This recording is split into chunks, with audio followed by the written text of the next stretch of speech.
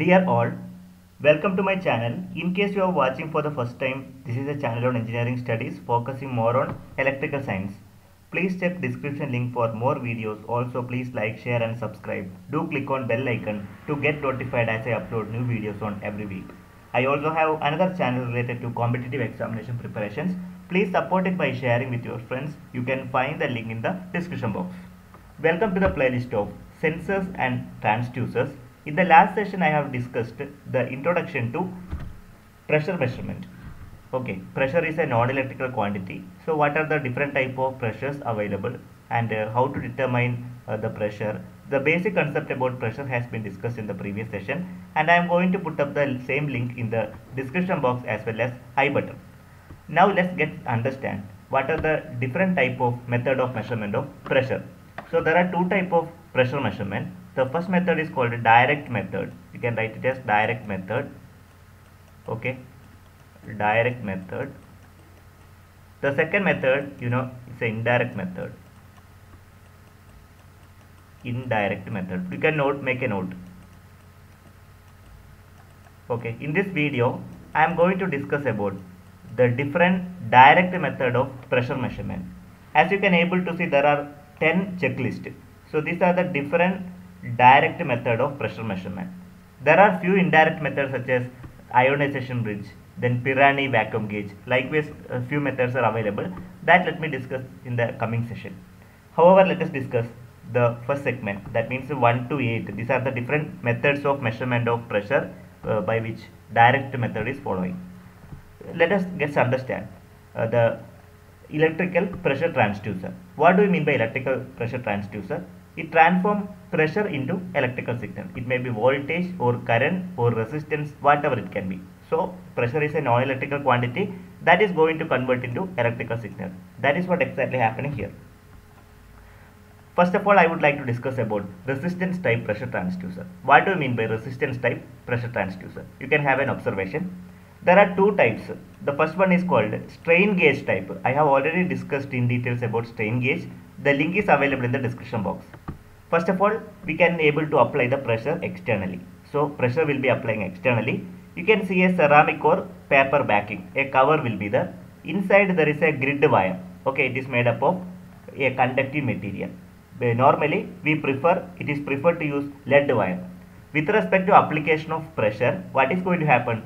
The length of the lead wire is getting changed. So as you know that resistance is directly proportional to length, and also the area may be changed. Okay, so cross sectional area also can be changed. We can able to write R is inversely proportional to area. So based upon this length and area of cross section, obviously resistance is getting varied. So with respect to the application of pressure, the resistance is getting varied. So pressure is an input and resistance will be the output. So by using any kind of Wheatstone's bridge, you can able to measure unknown resistance. So pressure will be measured in terms of resistance. That is the first way. Second method is moving contact type pressure transducer. You can able to see pressure which we are going to apply externally, and we are having a bellows. It's an elastic type material, and we can able to see a lead wires. Okay, here we are going to keep the resistive element, and there is a slider also. You can see the slider, then resistive element. Whenever you are applying the pressure, bellows are getting compressed. So bellows are directly connected to the lead wire. Okay, so whenever bellows are compressing, obviously the slider is getting, position of the slider is getting varied. Here slider may go down. Okay, so whenever slider comes down, the resistive element is getting changed. That means input is pressure. Pressure is the input and the output will be the resistance. Okay, so here pressure that will be proportional to the value of resistance. So this is the way how to measure the resistance by using strain gauge and by using moving contact type meters.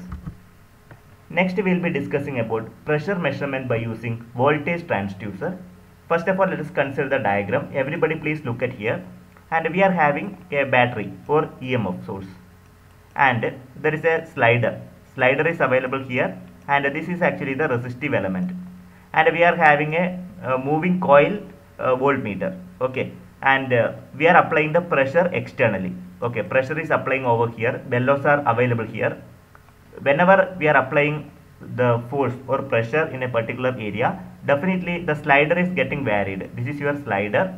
Okay, slider position is getting changed. With respect to position of the slider, what happened if the slider is getting varied?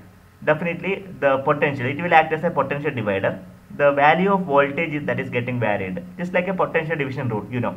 So based on the variation of the slider, the output potential is getting varied. So pressure is the input. So it is very clear. And what might be the output? Output is the EMF. EMF will be the output. So this is the way how pressure voltage transducer operate. Next, I would like to discuss about the inductive type pressure transducer. How does inductive type pressure transducer operate?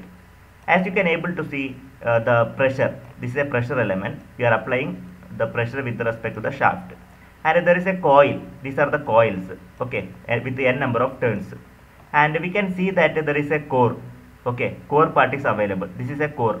Okay, you can see the core, which is movable with respect to the shaft movement. Core is also getting, position will be varied, and winding will be provided accordingly. Clear? So you are applying the pressure externally. With respect to the pressure, the position of the core is getting varied. Okay, core position is varied. Whenever core position is getting varied, inductance is also getting changed. Inductance means L. L is getting changed. Okay, so the change in inductance is directly proportional to the pressure. So this is the way how inductive type pressure transducer operate.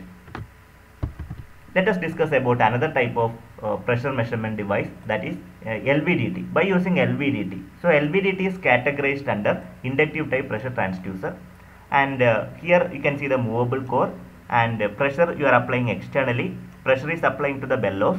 Okay, with respect to the application of pressure, bellows that is trying to move to the shaft, definitely the movable core is getting varied. Initially, movable core is at the middle position. If the movable core is at the middle position, the differential voltage, let me call it as E1, and this will be E2. So